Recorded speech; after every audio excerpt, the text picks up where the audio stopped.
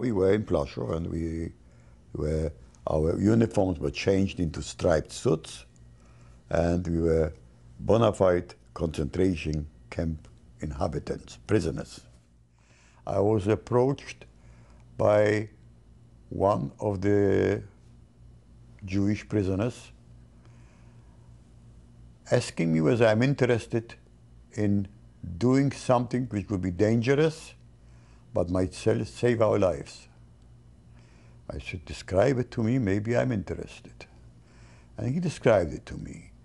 We are forming an underground group because we believe that the time will come, and we hear from other sources that such time has come other places already, that they will kill us. Therefore, we must protect ourselves. We are to try to get weapons. We are trying to be in contact with outside undergrounds and see whether we can save ourselves that way. And I said, yes, I'm interested. I was assigned another partner, and the two of us were one cell of the group. We knew nobody else. We just knew each other, and we knew where to find instructions. Instructions were always in writing, and they were to be placed in that place, and every so often we were to go there and recover them, read them, and follow them. Everybody that was unloaded from the train was killed. And that's my father knew. We were the first people in Warsaw ghetto to know, one of the first people to know what they're doing with the Jewish people. And therefore my father had developed a policy, and he said to us, little as we were, but I understood, and that saved my life many times.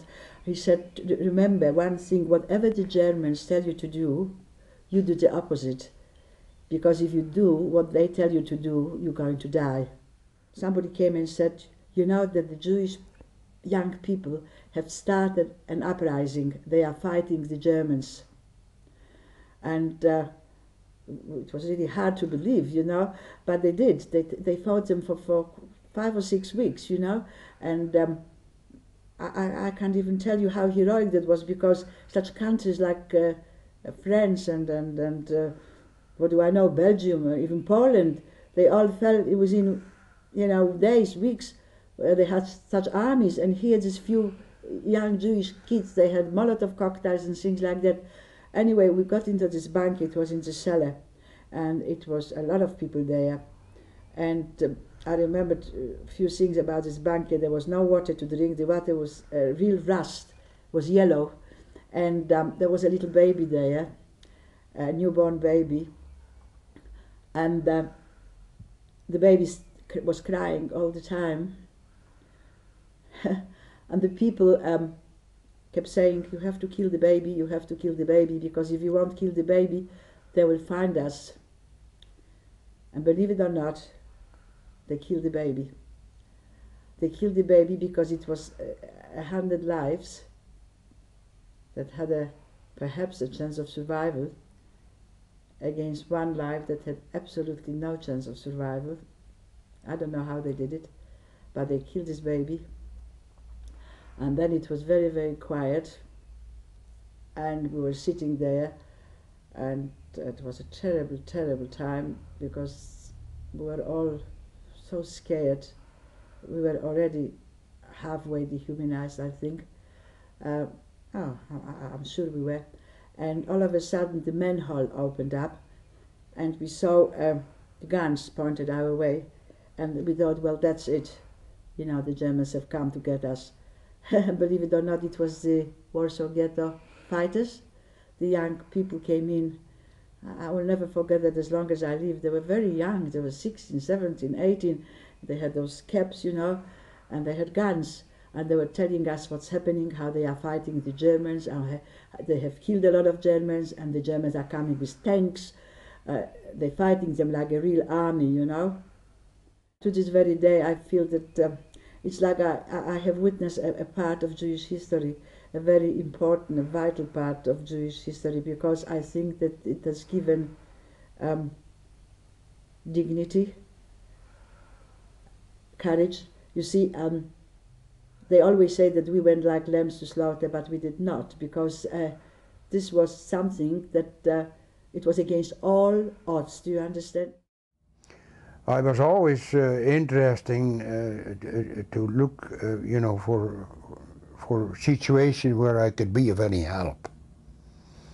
And one time I watched a whole trainload being loaded, was shoved in and trumped in, not just gently being gathered, kicking them in, stomping them in, slamming the door shut on these cars when these people were rounded up. Families were separated, screaming for help, defenseless, being abused, and loaded up and go to Westerbork. I've seen that often. And it was so terrible to watch that, and still it was like a magnet that I wanted to see that, and it always stayed with me. They say they were herded like cattle. Worse, much worse. And I tried to hide. And a young boy, he used to, you know, they were just panicky and they just flew every direction. And I put him on my bike and I bicycled away. Maybe 8-year-old boy. But it was very dangerous. I could have been shot in the back. But I did it. And the boy flew, he escaped.